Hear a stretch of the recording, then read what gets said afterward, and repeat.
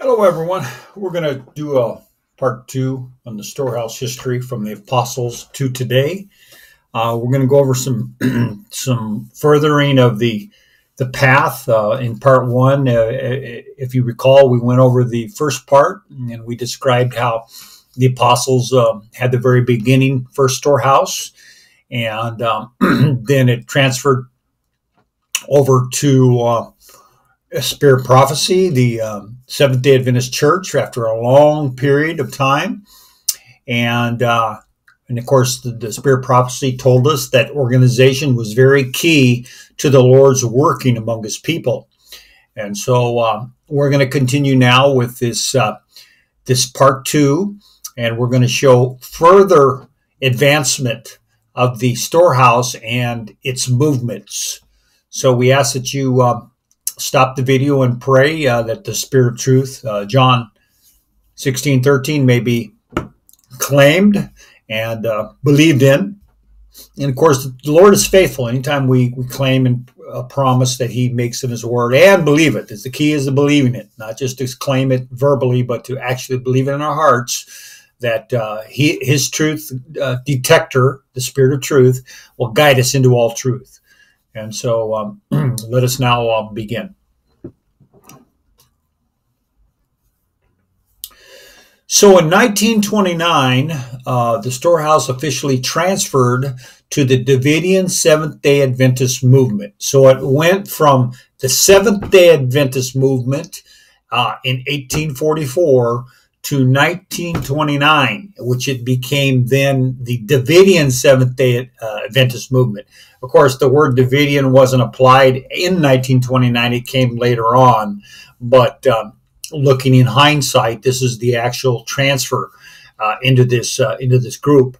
And then in Shepherd's Rod, Volume 1, page 251, in 1930, even though it was the transfer became official, the rod at that time, the Davidian Seventh-day Adventist movement, had not acknowledged it for the sake of giving the Seventh-day Adventist Church time to accept the new message from the Lord. Okay, so it was a period right in the very beginning of the message where, as we will read this, it says, in case someone's name should be taken off the church books for carrying on the message, do not be discouraged in any way, but press onward as though nothing has happened.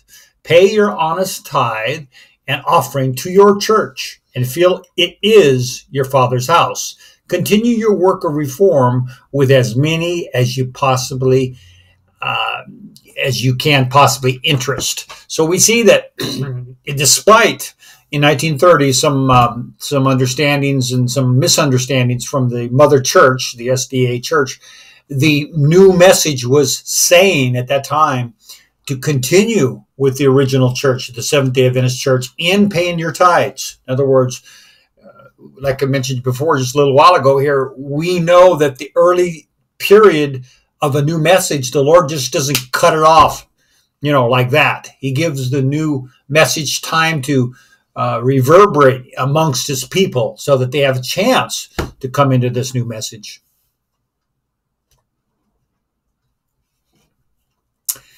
But in 1934, apparently a good 3 or 4 years now, the Lord basically had told the messenger, Brother Hodoff, to announce that the time has come for them no longer to regard the Seventh-day Adventist Church as the God's legal storehouse. And we read the instruction in the Shepherd's Rod, Volume 1, page 251, regarding tithe, proves that we have paid our honest part all along, all the way. It says that the tithe should be paid to the old SDA organization. But now, since the leading part of the denomination has rejected the sealing message of the 144,000 and is passing on to the people a refutation of its subject matter to justify their actions, doing all they can to prevent the people from coming in contact with the message, the action of the Shepherd's Rod in calling not only for the tithe, but also for the offerings to be brought in for the support of the message of present truth is divinely approved and justified. For present truth has always constituted God's storehouse. And this is a very important announcement, can be found in Symbolic Code, Volume 1, Number 5, page 9. And again, this was 1934. So we see a good 4 years or so after the first reference where the message at that time, even though it was an embryo stage, it was a beginning stage, still regarded the SDA church as the proper place to return the tithes. But over time, as we read here, the continual fighting and the continual rejection of this message caused the Lord to make an announcement.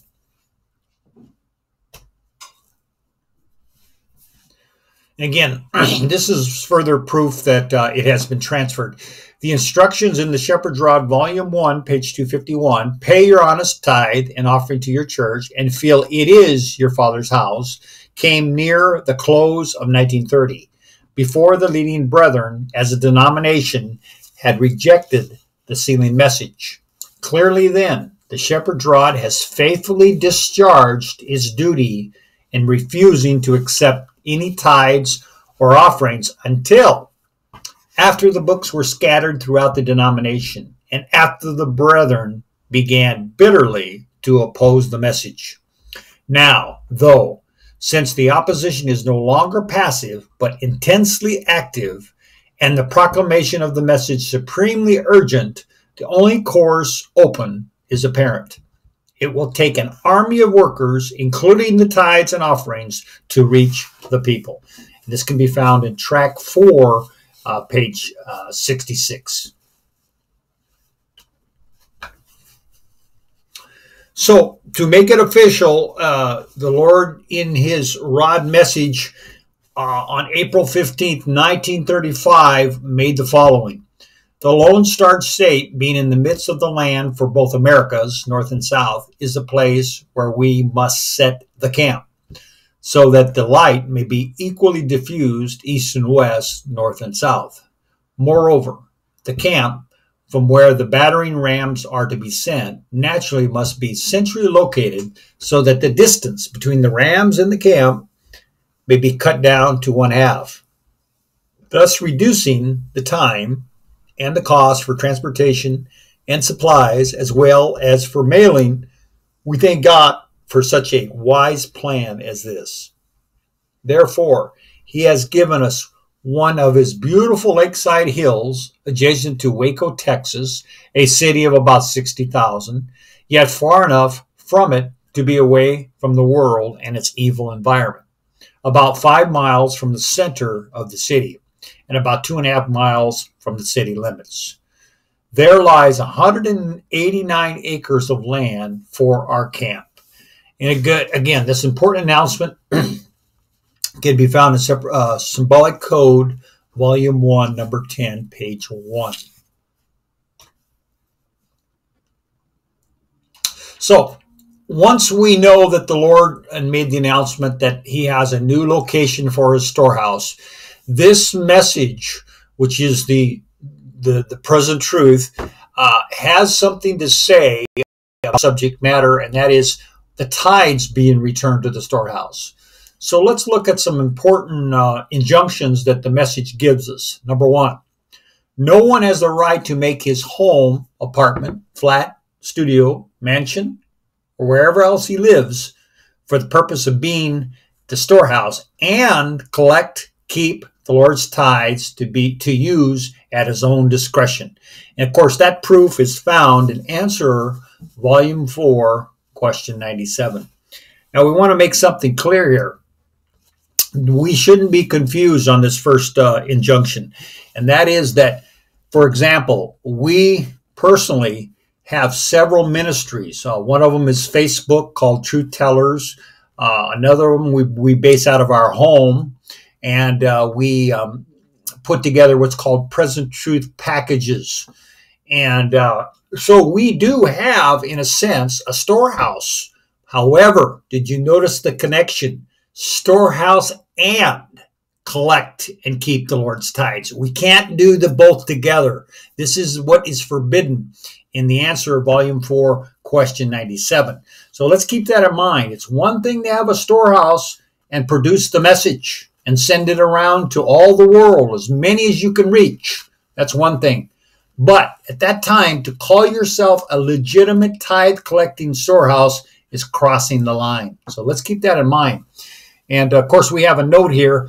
It has been alleged by some that question 97 gives proof that one can have their own home, the storehouse, and collect tithes because they base this on the reasoning that some early post-knockout blow storehouse locations in California were from private homes, completely twisting the whole intent of question 97.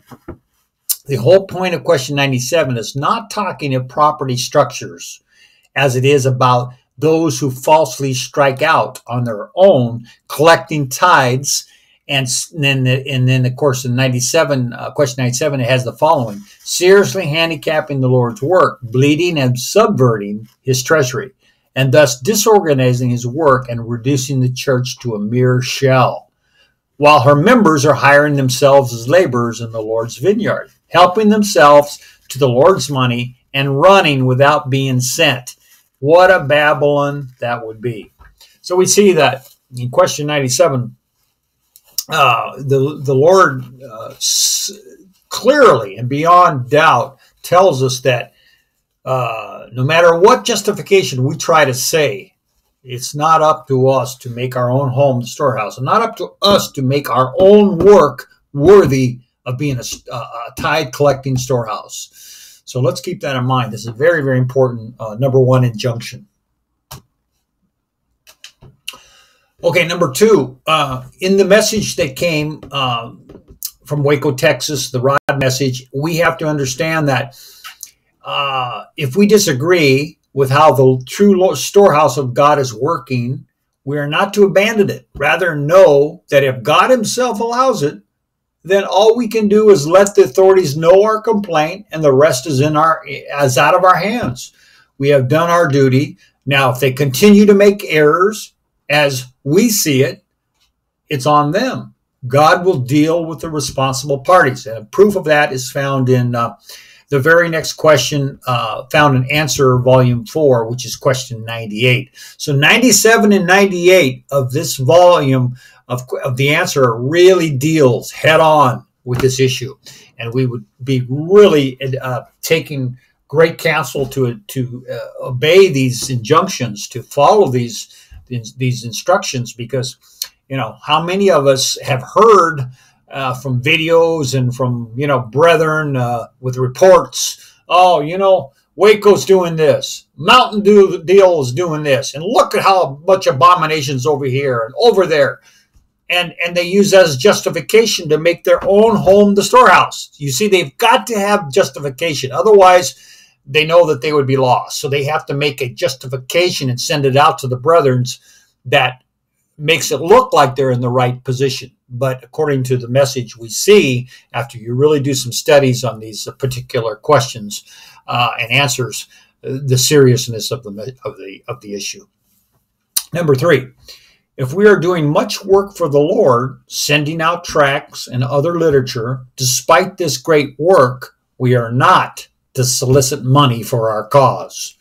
Those who do this are in direct violation of God's following command. And again, this can be found in Symbolic Code, Volume 8, number 1 to 12, page 23. The message invests no one with authority to solicit financial help to carry on either their work or that of the shepherd's rod. So you see how wise and powerful the Lord is with his all-encompassing word here. That, in other words, no way you can make a justification for your work to claim that you need financial help, that you need tithes, and you're worthy of that. No, we cannot do that. This is a satanic trick.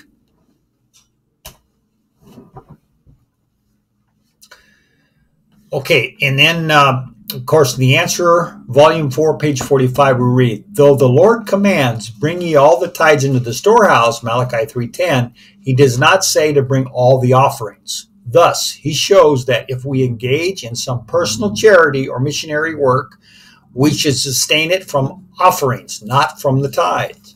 And of course, he has the very powerful Testimonies, Volume 1, page 198, quote, "Angels keep a faithful record on every man's work, and as judgment passes upon the house of God, the sentence of each is recorded by his name. And the angels commissioned to spare not the unfaithful servants, but to cut them down at the time of slaughter. And the crowns they might have worn, had they been faithful, are put upon the heads of those saved by the faithful servants." So this is, again, something that we constantly read throughout our message today, that we must be faithful in returning his tithes. We cannot fall for any satanic trick, any justifications to keep tithes within our own person, within our own small little group, even though we think it's the right thing to do. Now, one thing I want to bring up right here, and this is why we brought it up. It does say that you have somewhat certain freedoms here to help a brother out or help a certain cause out from the offerings. So if you do have a certain situation where you want to help someone, you want to, because you like what they're doing, they're out there working hard, producing the message in certain parts of the field. It looks to be right here from this injunction, the offerings are allowed for some of that. So let's keep that in mind. Not the tithes, but the offerings.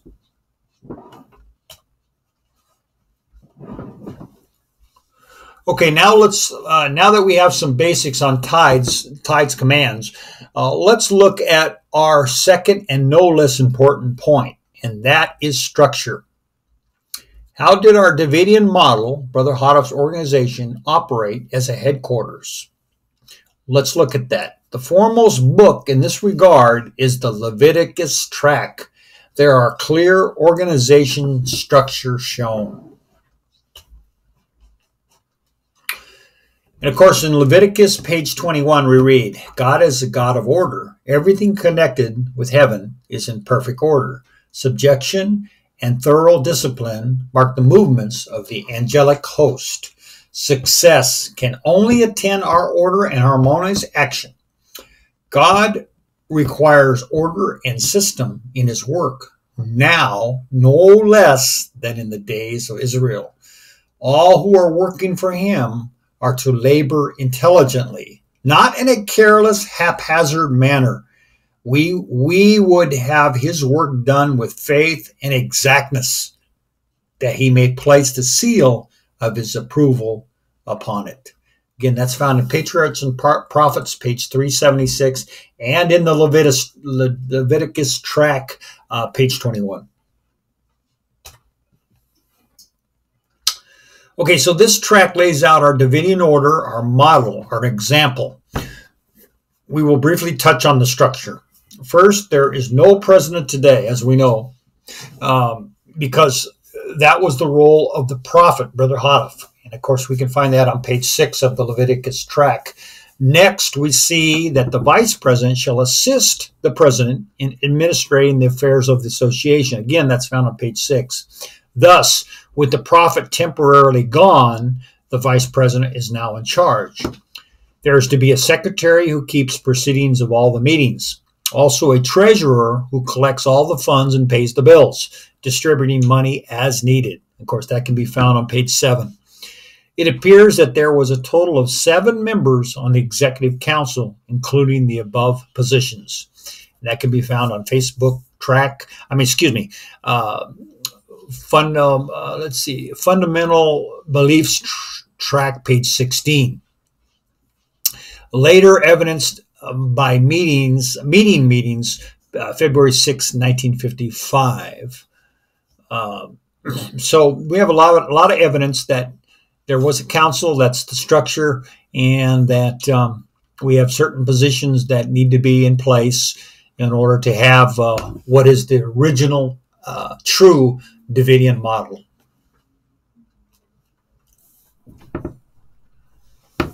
And, of course, it says more. Sessions are to be held at such time and place as the executive executive council shall designate by notice in the symbolic code, page 7. Bylaws can be made as long as they do not go against the Constitution. These can be amended, repealed, etc., by such a representation and vote as exampled in Acts of Apostles, page 195 and 196. And that's found on page 8 of the Leviticus tract. We should note that voting is acceptable form of leadership, as Acts of the Apostles, page 195 and 196 shows. But that was voting from within the council, not from the general field membership. Bylaw details are explained on page 9 and 10. So we notice that there are certain voting acts that are required, but that's not a vote of the general field membership. In other words, all the members take part in a vote. It doesn't appear that that is the accepted method of voting.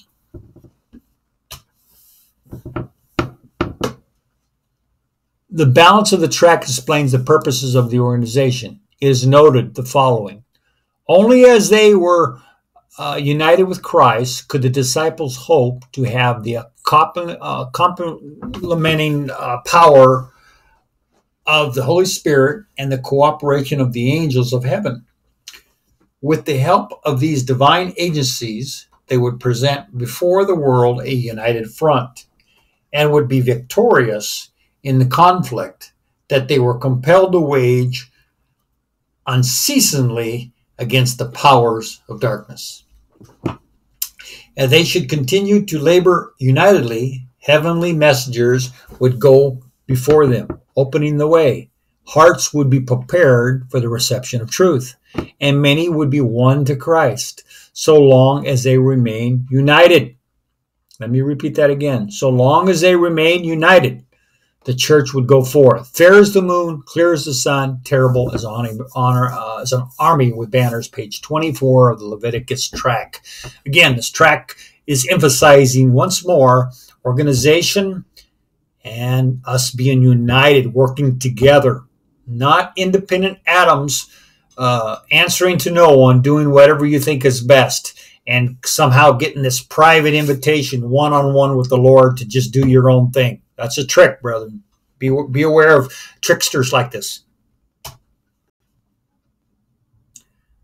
Now, the following final words of this tract is made. Now, we want to make point of this, that this is important because this is the final sign-off on this tract.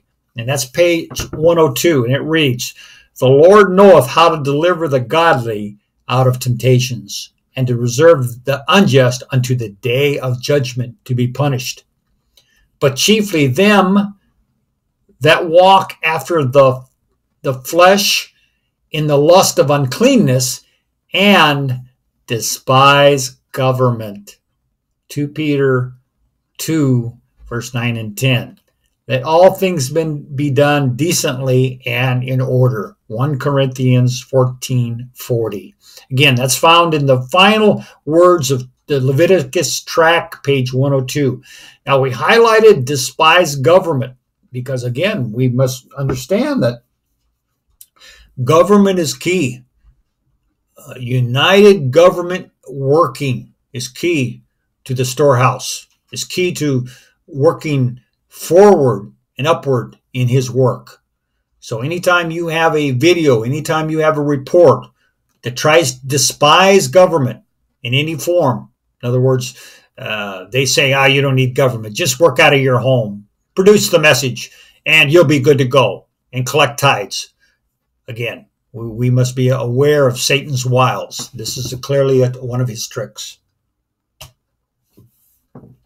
So let's go over some summary of part 2. The storehouse was indeed transferred to the Rod movement from the SDA, which later organized at Mount Carmel and gave us the example of the Davidian Association storehouse tithe structure, its executive council. Serious warnings were given by the Lord of what not to do in returning tithes. With these building blocks and this clear, unambiguous counsel, we shall follow the storehouse movement after the great knockout blow. Prophesied and delivered by Florence Houteff prophesied by the shepherd's rod, I should say, and it was subsequently, this blow was delivered or came about by Florence Hodoff and her crony council in part 3. This is where, as they say, the rubber meets the road. We need to zero in on our past history and see how God did not forsake the flock and provide a clear roadmap to follow. So this is very key, brethren, that we have to understand that contrary to some false brethren who teach that the Lord, after the knockout blow, just threw up his hands and said, you know what? Everything's messed up here. Look what Florence Hodoff did. So, I don't know what we're going to do. We're just going to have to break off an independent atoms, and I'm going to kind of just sit in the background and let you guys flounder around. No, brethren, this is not true.